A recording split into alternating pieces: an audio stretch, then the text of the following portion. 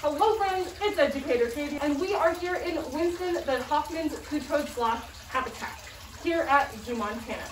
Now today we're going to be talking about a lot of different things about sloths, because they're pretty cool creatures, and also a little bit strange.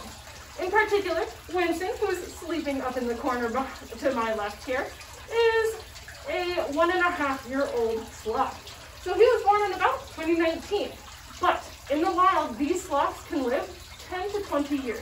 And that means in good human care, like here at Zoo, Montana, sloths can live 20 to 30 years or even longer. There's actually a two-toed sloth that lives in Germany who is 51 years old. So they can live a very long time. Now, you might have heard me mention two-toed sloths. There are 6 species of sloths, and they live throughout the rainforest of Central and South America. Now, one thing that all 6 sloths have in common is that they're part of something called the clade of Xenarthra.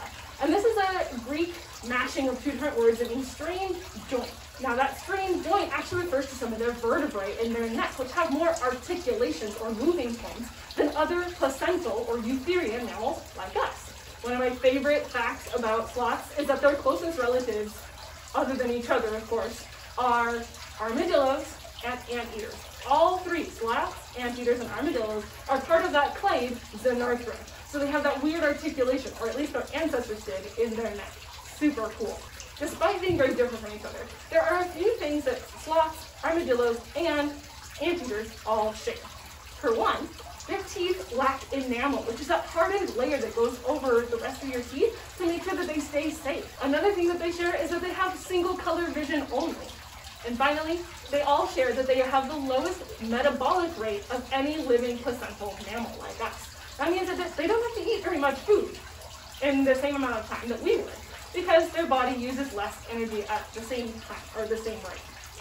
Now, again, Winston is a Hoffman's two-toed sloth. And in particular, this species is super cool. They are mostly nocturnal. They are also herbivorous, which means they eat plants.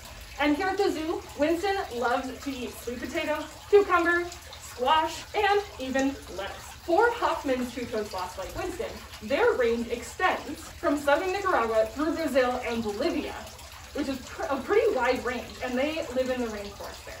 Now this is crucial because, again, they require a certain amount of humidity and heat, which is why here at Zoo, Montana, Winston lives indoors, because while our summers might be quite warm, it's not humid enough for him even in our nicest, most humid and warmest days in the middle of summer. And our winters are quite cold for Winston.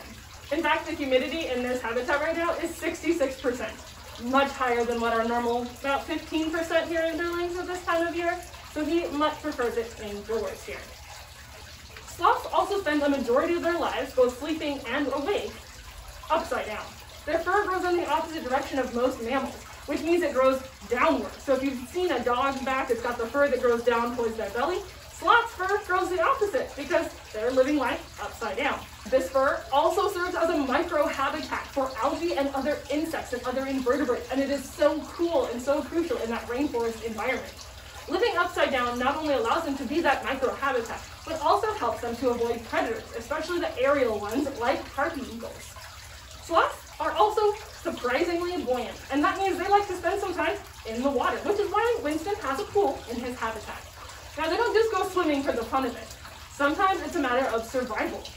The rainforest or coastal mangrove forests that most two-toed sloths inhabit are prone to something called seasonal flooding, which means sometimes of year the water starts rising. So, to get to different trees or a new habitat or even food, sometimes the sloths have to swim. In that case, they're not swimming upside down and throwing their arms backwards. They will be face forward and kind of dog paddling, but they can be quite adept at swimming. Now you might be wondering, being able to swim away in times of flood, being able to hide and camouflage with the algae in their fur, and being pretty slow that sometimes they're not even visible to most of their predators, what on earth could bother a sloth? For one thing, sloths are threatened by habitat loss and deforestation, including effects of climate change. Several factors that serve as population limiting factors for the Hoffman two-toed sloth include deforestation, agricultural activity, illegal poaching, illegal trafficking, and an increase in human settlements. One thing that you can do to help the sloths in South America is just making those eco-friendly choices in your life. All right, here's on to our next animal friend.